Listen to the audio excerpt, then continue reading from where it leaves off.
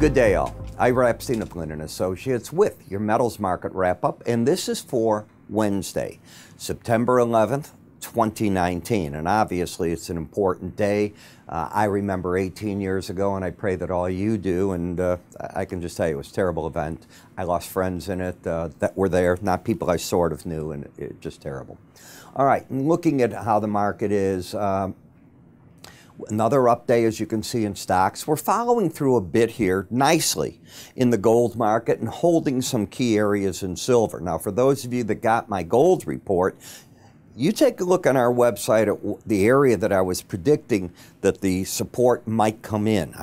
Nobody knows, but it was a prediction, and we're doing pretty much what I was talking about there. But remember, that report goes off on, I think it's Friday or Saturday, so it'll be off the website. You want to take a look at it.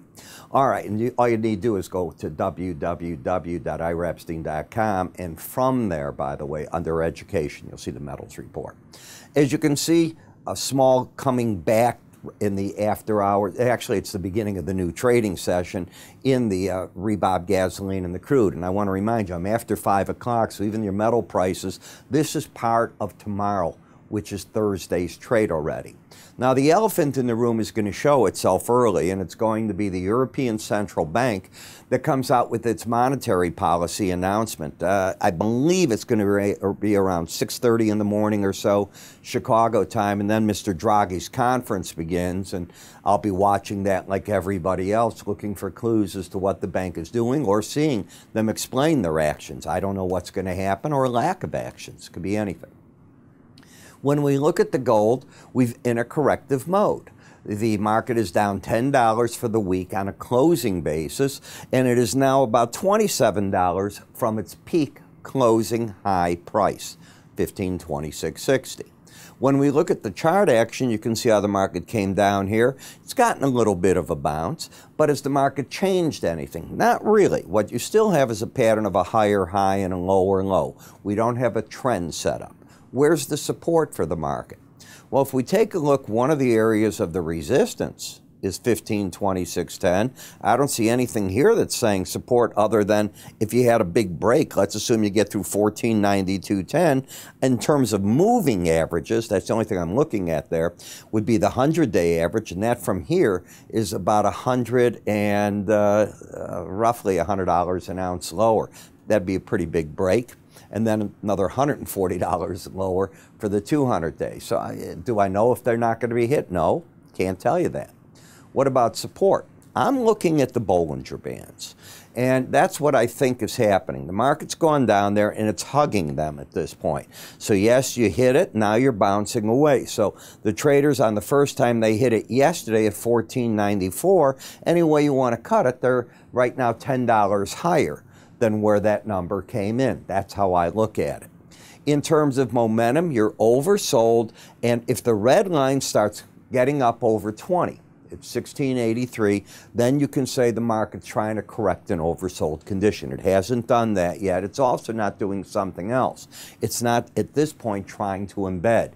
Embed means both the K and the D lines, the red and the blue, going under 20 and trying to go sideways, or still pointing lower under 20 for several days. That would change that. We're not at that point.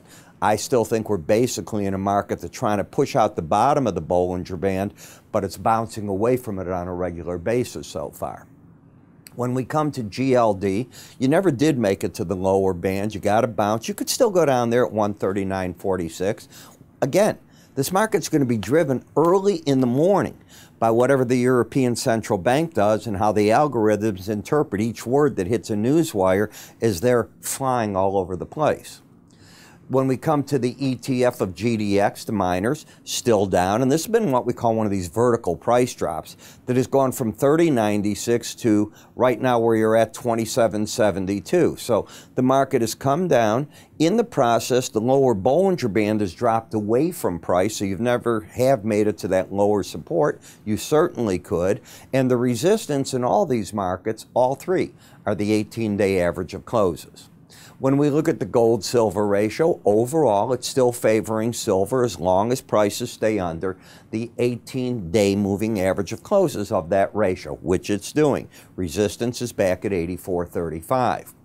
In the silver, the battleground is the 18-day average. The market fell from nearly the 1950 area all the way down here to the 1811 zone.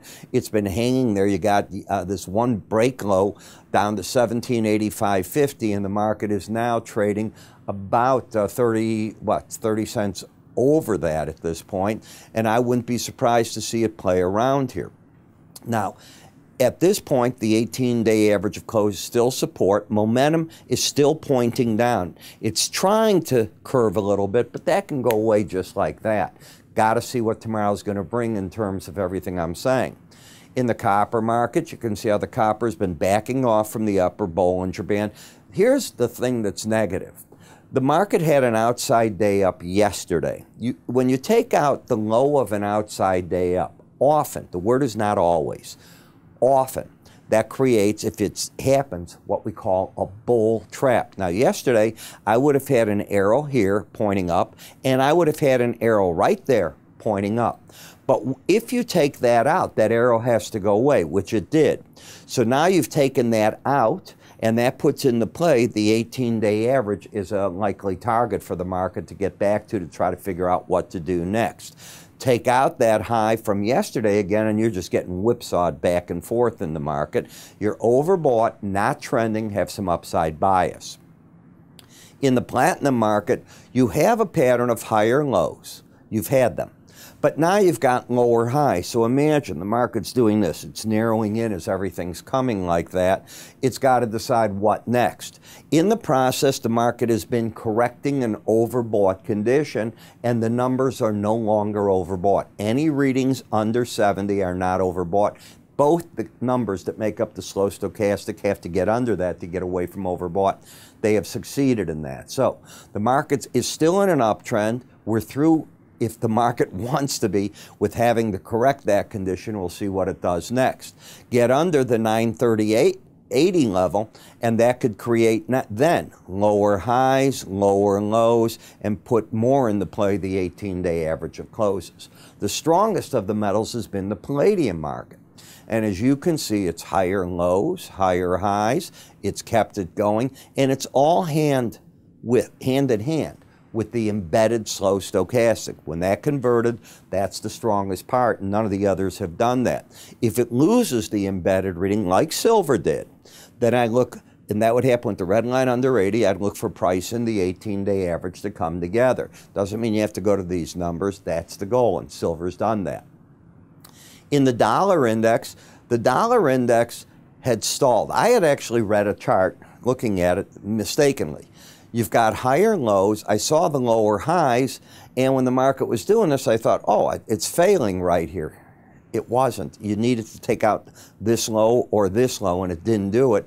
Now that it's regained over that 98.48, the market is pointing to the upside, and you're targeting the 9900 level. To end the uptrend, not necessarily start a downtrend, 98.10 has to be hit. Barring that, support's back at the 18-day average of closes. Momentum, which had been pointing down, has now flattened itself out, as you can see. I write about this, our firm writes about it, and we do an awful lot for our traders in terms of talking our market research. And at Linn, we'll be so busy tomorrow, there's going to be so much to write about.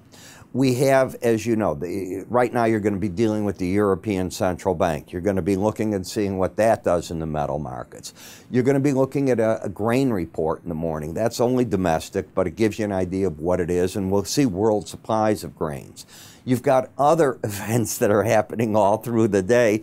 Brits, what's going on there? We cover this in these topics, and then we have oral commentary that also comes out in our trade platforms. And now, if you miss it, don't worry. You just hit the part where it says media, and it plays them all back. It shows you who did them, what time, and you can listen to them, so it makes life easy. But we say so much better than you can write. I think you understand that. How do you get to this? And if you want to try my research, if you haven't tried it before, it's really simple. Simply go to our website, www.iraepstein.com. You'll see our free offers. Do that. You can call my staff. They can set you up during the daytime. And you can also click here for free offers if you're watching me on YouTube. One other piece. I talked to our good friends at Futures Magazine. Apparently another firm has bought it. They've had a soft opening from what I can see, and I've got meetings with them next week to start working with them again on that magazine. So let's see what happens in terms of what we can provide to you from their research. I'm Ira Epstein. You have a good day, and I will talk to you all tomorrow.